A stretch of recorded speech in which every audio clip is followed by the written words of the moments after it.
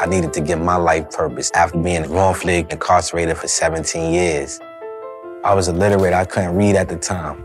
But when I started to learn how to read, it changed my life and it actually put me in a position to be empowered enough to want to fight for my innocence and for my freedom. My name is Bunn, and I help promote literacy in schools and prisons.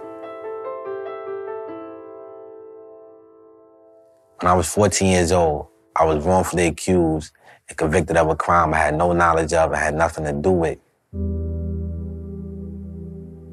It led to me being incarcerated for 17 years and then on parole for another 10 years, which was a total of 27 years for me fighting for my life.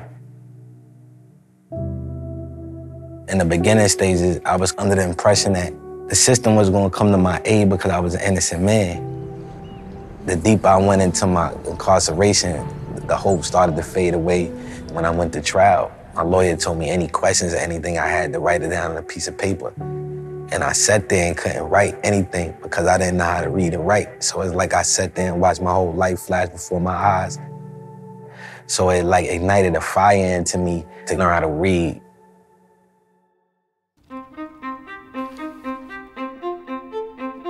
When I was in prison, there was a teacher there that started showing me how to sound words out and taking special interest in me, giving me dictionaries and children's books to get me over the barrier. The process of learning took about 18 months. Reading was definitely a positive experience for me. It still is to this day. I found that there was a lot of guys that had this literacy issue. Because of my ability to read and write, I was able to help out other inmates and enhance their abilities.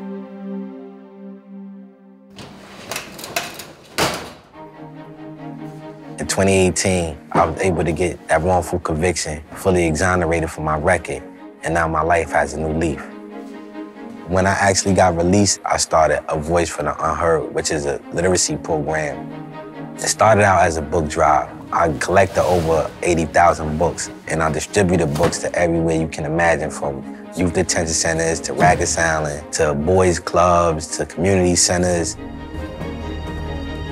Today, we're about to donate thousands of books to Friends of Island Academy for them to be able to distribute, and they're gonna also start a new library in their hub. Friends of Island Academy is a nonprofit organization offering advocacy support and services to age 16 to 21-year-old youth affected by the criminal justice system. I met Bunn, and immediately, just connecting to his story.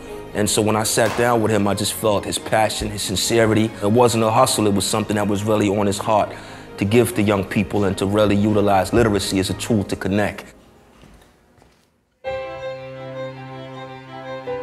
Literacy is freedom, freedom of your mind. It's like you unlock your mental chains. Your mind get the privilege to wander the four corners of the earth. It's magical to me to be in a position to be privileged, able enough to do something positive. That's priceless.